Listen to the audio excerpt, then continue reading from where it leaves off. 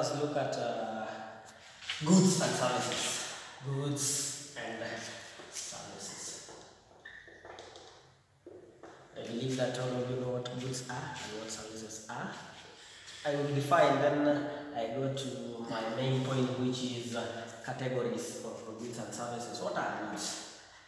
Goods, anything which you can touch and feel. Anything like that pen which you are holding, maybe that locker. Those are what we call goods. So simply say that goods are items which are tangible. Items that are tangible. In other words, with what we mean by the word tangible, you can touch and feel. You can touch and feel. Anything, e.g. a pen, a paper, maybe a locker and so forth. Anything which you can touch and feel is what we call goods. What are services? Services, in other words, like what I'm offering now, the service of teaching. Something which you cannot touch. They are actions, simply actions. So these are items which are intangible, or simply say they are actions that can be sold. In normal cases, they are intangible. One cannot touch and feel.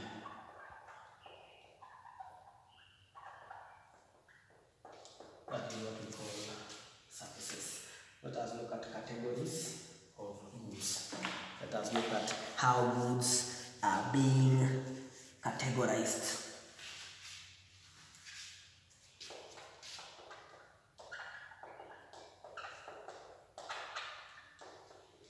Number one, we have several classification or categories of goods.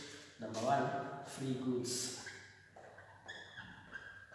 and economic goods. Free, from the word free, we mean that these are goods which are available as gifts of nature. You don't need to pay anything so that you can get them. So in most cases we call them gifts of nature. For example, sunshine, you can see the sun shining. That is a free. Nobody is paying any fee so that he or she can get that commodity. So free goods are goods which are free. They are available in abundance. They are not limited, and they don't have a price. You get them freely. For example, sunshine, air, the rivers and so forth. Economic goods, on the other hand, economic from the word economy. We mean these are goods which you need to pay something so that you can get them. In other words, they have money value. Like this pen, I bought this pen at 100 shillings, so you must pay something so that you get them. That is what we call economic goods. Another category of goods, producer and consumer goods. Producer and consumer goods, as the name suggests. Produce. From the word produce, we have producer. When we talk of producer goods, these are goods which are used to produce other goods. Goods used to produce other goods. For example, a tractor. You can take a panga or a jembe, go to the farm, produce maize. That is an example of a producer goods. They are normally called capital goods. Another name is capital goods. They are used to produce other goods. While consumer goods, these are goods which are ready to be consumed by the final person. And that final person is what we call a consumer. They are ready. They are ready to be consumed. Another category of goods. Another category of goods is what we call private and public goods.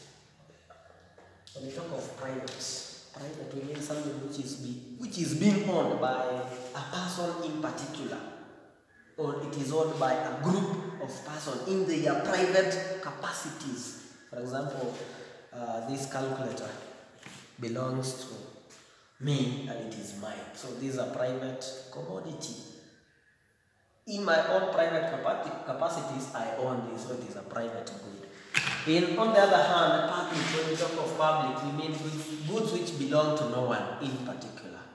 They belong to no one. They are just, they belong to the government. Nobody can claim that that item is mine. No.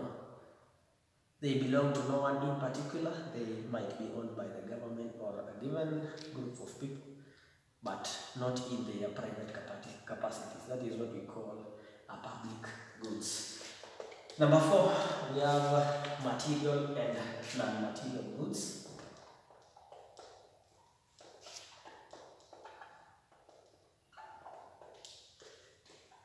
When we talk of material goods, we mean goods which are tangible, which you can touch.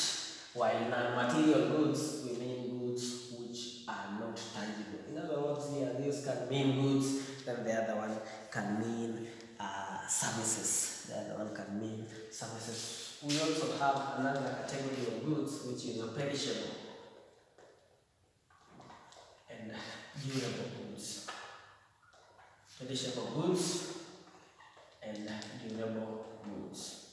Most of you know of flowers, and if I can ask you to mention one of the features of flower, one will say they are perishable, which is correct. They are goods which can go bad easily unless they are stored in under good conditions. When we talk of perishable goods, we actually mean those goods which will go bad very easily, while durable goods are goods which can last for a long time without going bad. Like this whiteboard here. This whiteboard has lasted for a long time. It does not go bad. It is a durable commodity. It is a durable commodity. Those are some of the classification of goods, and maybe to just finish with the final one, which is intermediate and intermediate goods and finished goods. When we talk of intermediate goods, we mean those goods which are taken as raw materials. They are goods which are not usable in their form. But what do they need? They need to be processed further. For example, e.g. sisal. Sisal needs to be processed further so that it can become much more useful, even a skin.